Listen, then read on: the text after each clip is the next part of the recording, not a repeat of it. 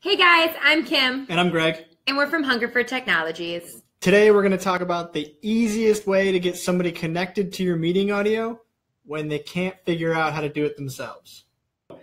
Example, the next meeting you've got coming up, Jim is invited, and you know Jim is going to have trouble joining because Jim is technically challenged. Or sometimes it's not that, it's just, hey, Jim's going to be on the road, and it'd be a lot easier if all he had to do was answer his cell phone and he'd be in the meeting. So that's the example we're talking through.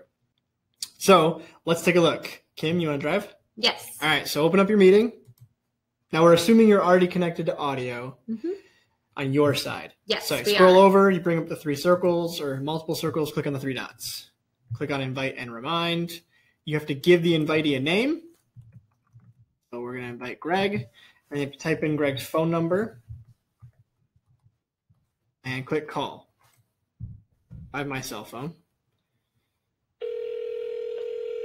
You can hear Kim is dialing out to me.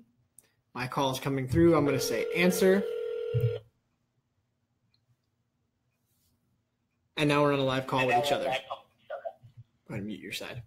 All right, so now we're in a conversation happening just between the two of us. If there were other people in the meeting, they could continue to talk without hearing our conversation. So if you've got your whole department already in the meeting and I'm just going to grab Jim, or if Kim's just coming to grab me to get me into the audio, she has that quick half-second chance to say, hey, are you ready? Okay, I'm going to bring you in now. And so go ahead and click join meeting.